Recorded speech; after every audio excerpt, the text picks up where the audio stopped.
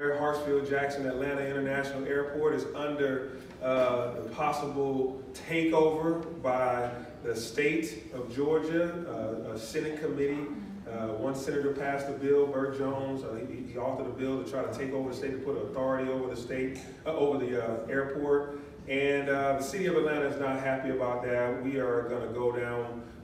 We're not going down without a fight, and I don't think we're going down at all. I think we're going to fight and we're going to stand. It's going to take community to share how important it is to make sure that this airport, which is the world's busiest, the world's most efficient, it was built by us and it's been managed by us properly, and it employs 60,000 Atlantans. You don't get a Kia plant in Columbus, Georgia without a Hartsfield-Jackson International Airport. You don't get a number of things on the north side of the state or the port even in Savannah if you don't have the world's busiest airport. So the whole state benefits from this, and they see it's a beautiful asset, so now they want to take it over, but we say no. And I hope that you stand with us in saying no, because a number of small businesses had the opportunity to expand by going into the world's busiest airport, and the employees are grateful for it, and of course your families are too. So I hope that you stand with us, writing letters and making sure that your state senators, your state representatives, the local representatives, the ones that represent people around here, they are on board. They understand the value, but there are some others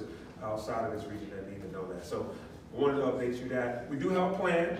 Talk to the administration, the mayor's office, and others, and we have a plan that's going to try to fight this together.